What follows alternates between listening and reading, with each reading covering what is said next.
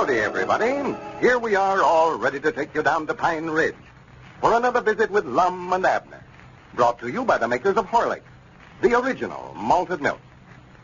Now, here's a simple, safe, reducing plan for overweight people. An effective way to lose excess pounds without discomfort or without resorting to methods of which your doctor might not approve.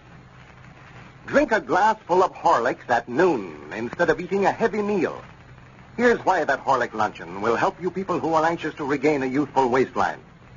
Horlicks, while it is nourishing, energy-giving, and sustaining, doesn't have the heavy meal's excess of calories. When you drink a glass full of Horlicks for luncheon instead of a heavier meal, you are reducing your caloric intake. And that, as you probably know, is the fundamental principle of losing weight. There's another thing about the Horlick luncheon, too. It's much easier to digest than is a heavy meal. And that's why Horlicks at noon will keep you alert later. Why it will not leave you feeling drowsy or listless. Try the Horlick luncheon tomorrow. You can get Horlicks malted milk, you know, in either natural or chocolate flavor at your druggist. And you can prepare a glass of Horlicks quickly and easily, either at home or at your work. Mix it with water alone. You don't need to add any flavoring or any raw milk to make a delicious and full-flavored glass full of Horlicks. And now, let's get ready for Lum and Abner. You know, the Pine Ridge Matrimonial Bureau has received hundreds of applications from women in search of a husband. A few days ago, not having any pictures of prospective husbands to send out, Lum conceived the idea of mailing out a few pictures of Abner. Well, evidently, Abner's pictures made quite a hit with the ladies.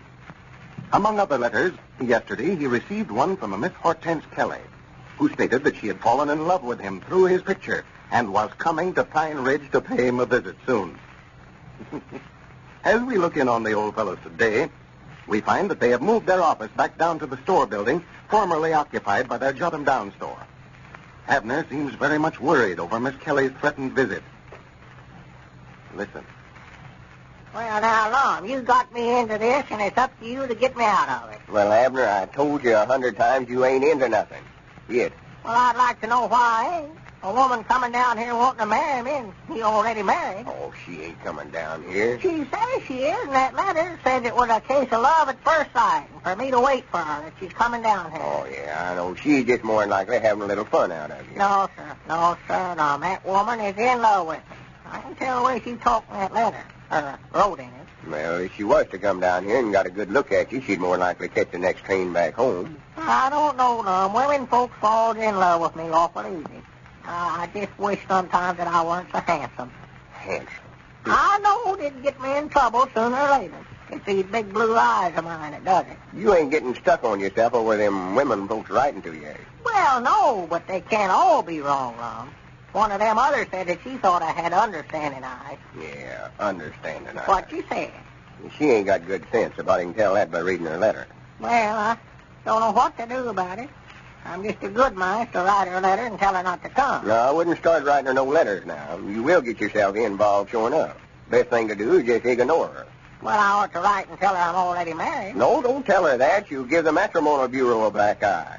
If she finds out we're sending out pictures of a man that's already married, don't tell her what she'll think. Well, what do you think that Elizabeth's going to think when she finds it out? She'll about give me 2 black eyes. Well, if she does come down here to see you, the thing to do is just not let Elizabeth know nothing about it. It's a good thing she's still down there in Texas visiting. Yeah, well, that won't help matters none, Lum. The first thing that Sister Simpson or some of these other gossips around here will do is sit right down and write her a letter and tell her about the whole business. And by the time Elizabeth hears about it, well, they'll have a truth stretch the fur out of shape, but there ain't no telling what they'll have her bleeding. You know how Sister Simpson exaggerates. Oh, well, Elizabeth will take your word again theirs. Well, if she does, she's changed a lot since she went down there, I'll say that. I just allowed a man's wife always believed her husband before they would anybody else. Yeah, well, of course you never have been married, or you never would make such a remark again. You just got it right square backwards. Elizabeth will believe anything bad about me that she hears, regardless of who tells it to her. Oh, you're just making a mountain out of a molehill. Huh? I say you're making a mountain out of a molehill.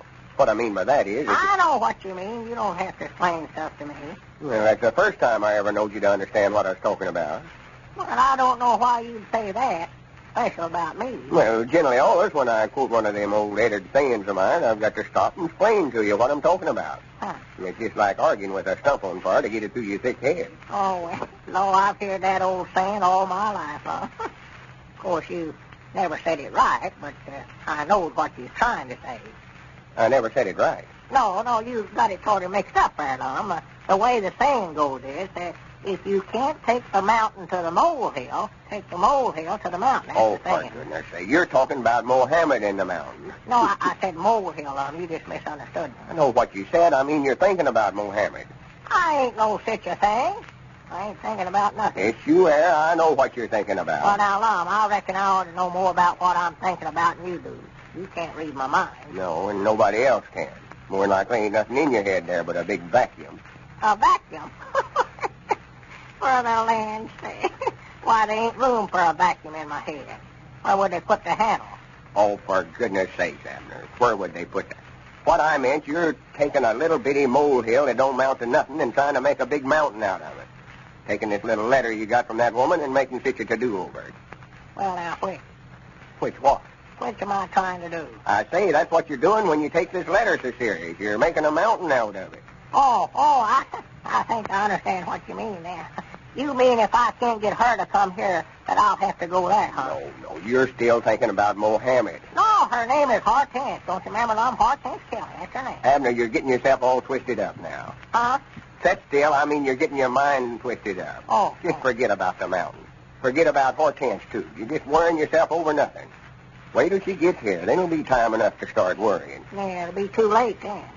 Now, Lum, you just got to study up some way to keep that woman away from here. I told you to quit thinking about it. Even if she does come again, she sees you, she'll know she's made a terrible mistake. Yeah, but I don't want her coming down here. I tell you, Lum, I'll spell trouble in. Well, Abner, you can't keep the woman from coming to Pine Ridge if she wants to. There ain't no law again coming down here. Dad blamed if I don't believe you want her to come. Oh, I ain't particular about it. I would love to see if she's as pretty as her picture shows her to be. Picture?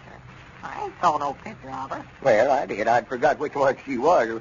But after you got that letter, you see, I got sort of curious to see what she looked like, so I got out the letter she sent us about herself when she made the application for a husband. Yeah. There's her picture there. Well, what you doing carrying it around your pocket that way? Oh, I did. Well, what difference does it make? Oh, she is a right smart of a looker, ain't she? Yeah, that's the prettiest one we've got here. Oh, she is a dandy. She's red-headed, according to the description she sent in about herself. Wouldn't be surprised. 26-year-old. Well, She's an actress. is that right? Yeah, win a marathon dancing contest. Well, I do know, bless her heart. Stands 5'2" and weighs 112 pounds. Well, I'll swan to goodness. What's the matter with you? Yeah, I see now. Yeah. You just want to get that woman down here so you can see her yourself. Well, where did you get such ideas out of That's just about the size of it. I see through the whole thing now. Yeah, you scared to send your own picture, feared that Evelyna'd find out about it, so you sent her Now, mine. wait a minute, Abner. Just calm And yourself you're going down. to sit down there right now and tell her that you made a mistake and sent her the wrong pictures. That feller she's in love with is done married. I ain't going to write her no such a thing. You know how come he to send them pictures of you out. They was the only ones we had here. Either you sit down and write her not to come, or I'm going to step right there at the telephone and call up Evelina. Call up Evelina. Yes, sir, and tell her that you're in love with Hortense. Go ahead. Call her up. That's just what I'm going to do, yes, sir. I'll bet you'll stop her from coming down. Abner, get away from that telephone. I ain't going to do it. I said I was going to tell her, and I'm going to tell her. Abner. Hello? Abner. Sister Simpson? Oh, my goodness. Is Evelina there? Abner, give me that receiver. Tell her to step to the telephone, please, Here, Mom. give me I'll that show you. receiver. I'll show you. Yes, What are you sir. trying to do? Break me and Evelina Well, up? I'd rather break you and Evelina up than have that woman break me and Elizabeth up. All right. I'll write the letter. Hang up the receiver. Hey, wait a minute. Here's Evelina now. Hello? Here, give me that receiver. Hello, who is this? Who? Evelina. Well, you've got the wrong number. This is the Pine Ridge Matrimonial Bureau. Goodbye. Now, stay away from that telephone. Well, write that letter, Lum, and I'll be right back up there saying it again. Abner, this ain't nothing but out-and-out blackmail. What do you want me to say? Just tell her that you sent the wrong picture, and she better not come down here on account of I'm done married. All right. Hand me that pencil there. Doggy, that's a relief. It just wouldn't do for her to come down here, Lum. Well, Elizabeth just go high. Look on her. Well, howdy, Dick. Yeah, come in, Dick. Well, moved back down here in the old store building, have you? Yeah, we never had room over at my place for the matrimonial office. Well, I went over looking for you. I got a telegram here for you, Abner. Telegram? Yeah. Yeah, they left it down there at the store. I told them I'd see if you got it. Well, I do know.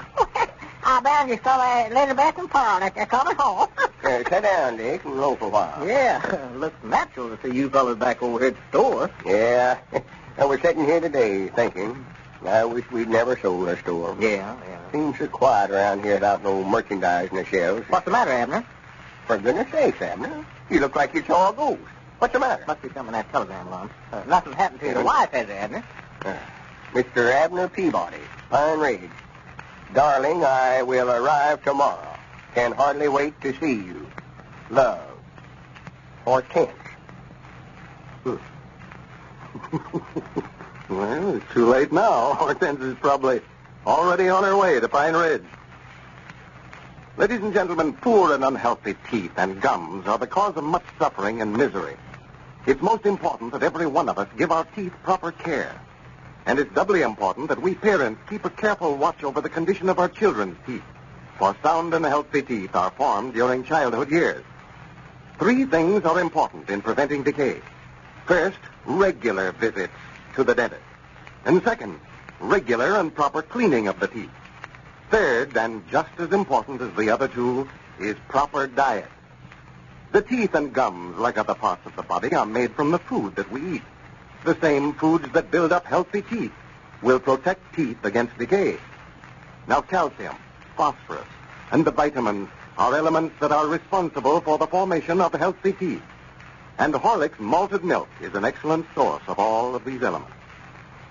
To help children develop sound teeth and gums, give them several glassfuls of Horlicks every day. To do so is to spare your child much unhappiness in later years. This is Carlton Brickert, speaking for Lum and Abner and Horlick, who now bid you all good night and good health.